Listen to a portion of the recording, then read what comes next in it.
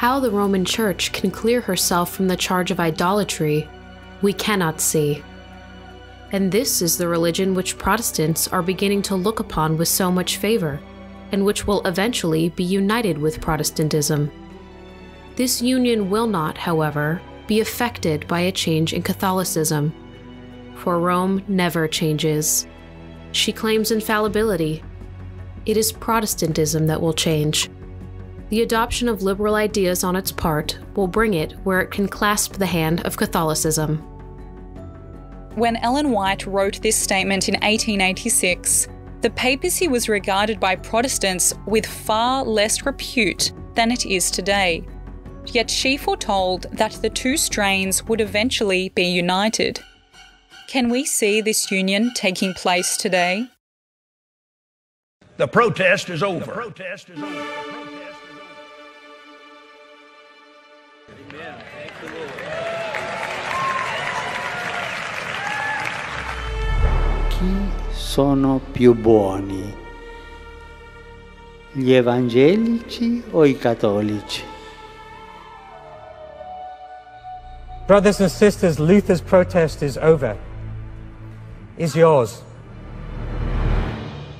Do you think Luther and Francis would get along?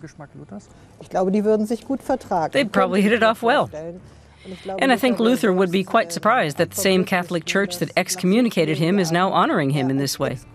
En esta multitud, en este abanico de religiones, hay una sola certeza que tenemos para todos. Todos somos hijos de Dios. So the more we love each other, the more we'll understand each other. If you love Jesus, we're on the same team. Catholic Church, our church, is open for everybody, so I like his tone. I believe that the Catholic Church and the Christian Church, we're going to come together.